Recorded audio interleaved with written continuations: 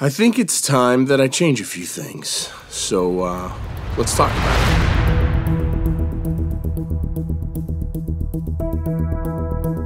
Hey everyone, I'm Cole Caparoon. Thank you for stopping by for another video. Normally I have these sort of videos bullet pointed out, like in a note on my phone, so that way I can stay on track and explain stuff in the order that I feel they need explained. But I didn't do that on this one. And I'm just going to kind of freestyle this with you guys. Now, I hope it's no secret that my goal for this channel is literally to be the mentor that I never had. I came up without a mentor, without anyone showing me anything. My very first session on Pro Tools, the engineer was like, okay, F12's how you hit record. See ya.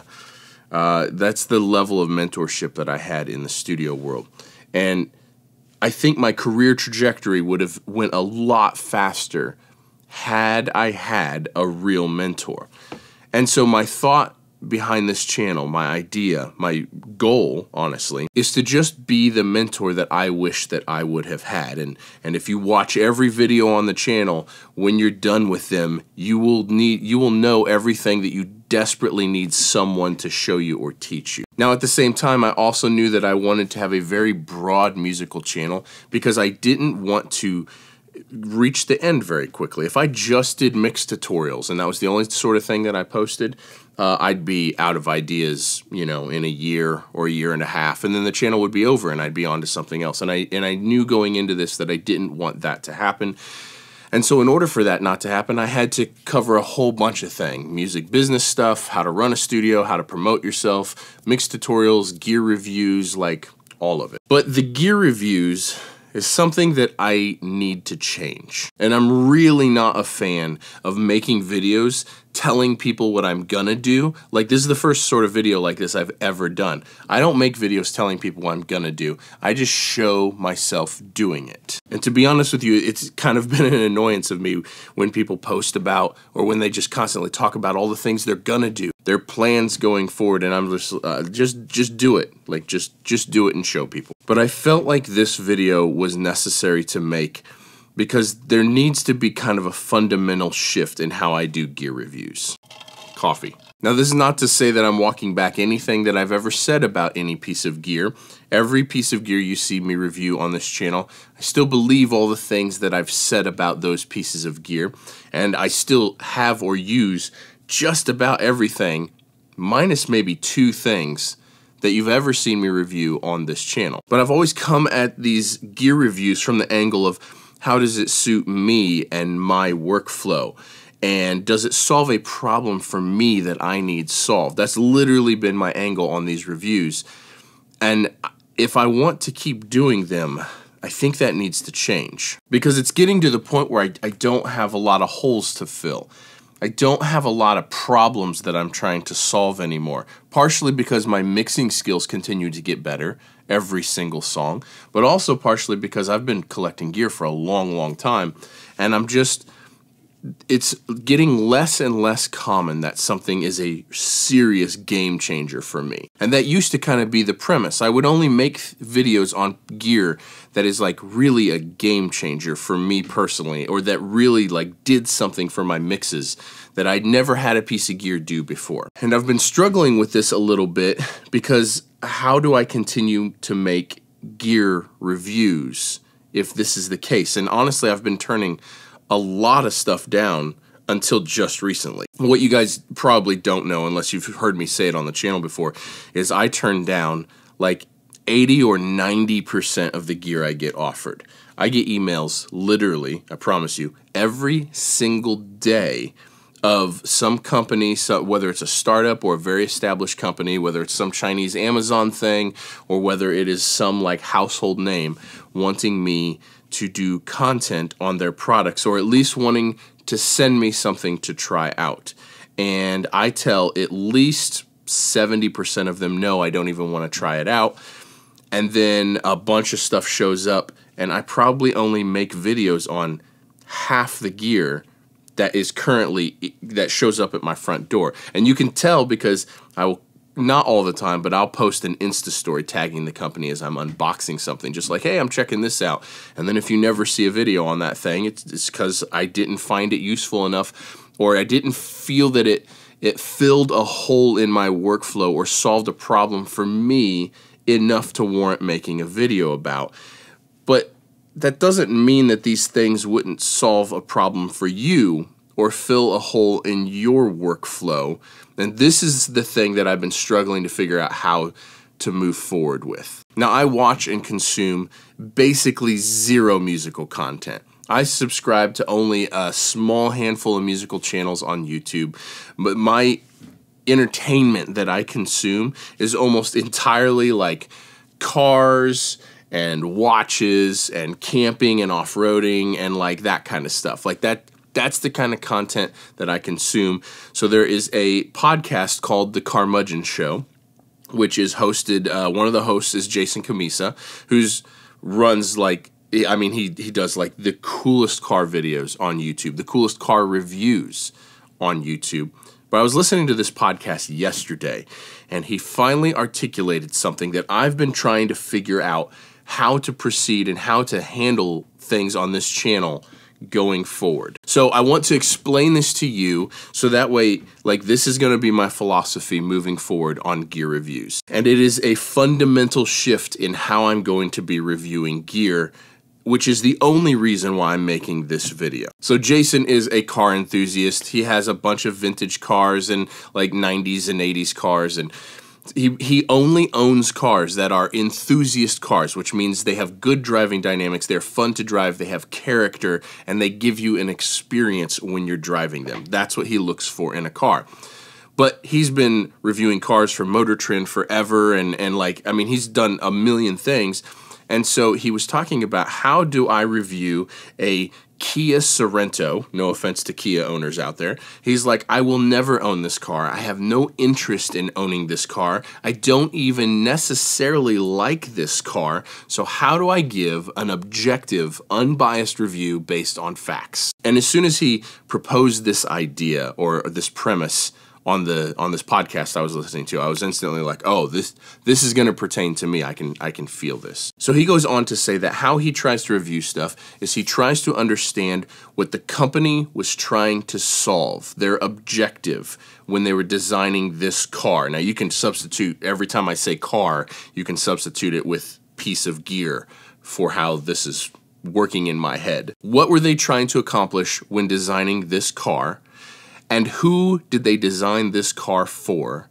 And did they do a good job of meeting those objectives and of filling a role for the demographic that this car was designed for? Now, there's a lot of different needs for cars. Sometimes people just need to get from point A to point B. Sometimes they want to get there in style. Sometimes they want to get there quickly. Sometimes they want to get there and enjoy the driving dynamics while they're on their way there. Sometimes they want to get there and they want to be in extreme comfort on their way there. And these are all different objectives that a car company has to set out. But because Jason likes one particular type of car, it means that if he puts his own personal bias into stuff, he will give negative reviews to a lot of cars that are actually not bad cars. They are just not for him. And so he went on to explain how he does this mentally and how he really focuses on understanding what that objective was and understanding who the demographic is, like who this car is for. And then he reviews the car and gives it positive and negative remarks based on how well they met that objective or that goal. And I was just like, that's exactly what I need to do from here on out. This is how I'm going to review gear from here on out. And it's for a couple reasons. One, I'm going to run out of reasons to review gear or reasons to try gear. And at heart, I'm a true gear junkie. I want to try everything. I want to hear every microphone. I want to use every compressor. I want to try every EQ. Like, in my soul, this is what I want, and I have a lot of fun doing this. But as I collect more gear and better gear, and I've hand-selected gear that fills certain roles for me, I find it less necessary to have different gear or to continue to put different gear in my workflow. And I've always been like, if I can't put this piece of gear on a record, then I'm not going to make a video about it. That's literally been my philosophy since the start of this channel. And I'm kind of getting to the point where that needs to change a little bit, because I'm not going to be able to do gear reviews anymore if I continue down this philosophical path. Now, where this differs for me is Jason will still review cars that he actually doesn't like. I'm not going to do that. If I try a piece of gear out and I actually don't like it, or I don't think it's a good piece of gear, or I don't think it's a good value, or, big one here, I don't think they've met the objective of what they were trying to do, then there will not be a video on this piece, on a gear on this channel. And you can freely disagree with you want. I'm sure plenty of you will in the comments, like always. There's just no, it doesn't do anyone any good for me to put out a negative review of a piece of gear. It doesn't do the company any good. It doesn't do me any good. It takes a lot of time and effort to make these videos, and so why would I do that on a piece of gear that I don't like, or that I would never recommend to someone, even if it's not for me? So I think the distinction is I need to get more unbiased about gear, and I need to start reviewing gear based on how is it a quality, competent product, and did the company do the thing they set out to do? And if they did that very well, then it's a good piece of gear. And if it's not a good piece, if they didn't do that well, it's not a good piece of gear. And if I can just explain the characteristics of this gear, then some of you are going to fall in love with gear that is not for me. And I want to be better about serving you and helping you find the right gear for you and for your workflow and for your setup and for your ears and for your wants and desires and for your problems that you're trying to solve. There are links down below for every piece of gear that I use, as in every video, and those links do go to Sweetwater. Sweetwater is sponsoring this video. We're going to talk more about my reviews in a second. But I just want to say thank you to Sweetwater for sponsoring this video. And anytime you guys need any piece of musical gear at all, you can jump on any one of my videos, click on any one of the links, and then purchase anything that you need. It costs you nothing extra, and it helps me continue to make videos like this and helps me continue to show you guys new and interesting and unique pieces of gear. So thank you to Sweetwater for sponsoring this video, and thanks to you guys for using those links anytime you need to purchase anything at all. Now, I have a ton of gear videos coming up, and some of them I'm very, very excited about, and a couple of them I'm not sure it's going to fill any sort of role for me personally. So I just want you guys to know moving forward that, one, I will never put a piece of gear that I don't like on this channel. Two, I will never do a video on a piece of gear just because I've been paid to make a video on a piece of gear. That will never happen on this channel, because honestly, like, I can just do videos like this. I don't need to do the gear review in order to get paid. So that's just not a thing. I get paid the same whether it's on a piece of gear or whether it's not on a piece of gear. And honestly, the gear videos are, like the microphone videos in particular, microphone videos take so much more effort and so much more energy and so much more time to make a video on a microphone that I really have to at least respect what it is in order to consider making a video on it. But there's a whole bunch of gear videos coming up. It's that time of year. Lots of gear is coming out, or lots of gear is finally shipping for the first time. And so there's lots of that coming up. And I want you to know that I'm going to make this fundamental shift, and I'm going to do my very best to just be completely unbiased with these reviews, and I'm going to do my very best to just explain the characteristics and show their strengths and their weaknesses of each piece of gear, so that way you can decide if it's for you. And that was a long rant about something that some of you may not care about at all, but I feel like I needed to document this change in how I'm doing this. Again, I'm not even a fan of people that are like making videos about, oh, I'm going to start doing this now. But I felt like this was an important one, because I want people to understand this shift, this change. Thank you guys for watching. Thank you for all the support, as always. I really appreciate you guys being here, and I really appreciate all the support that you've given me over these years.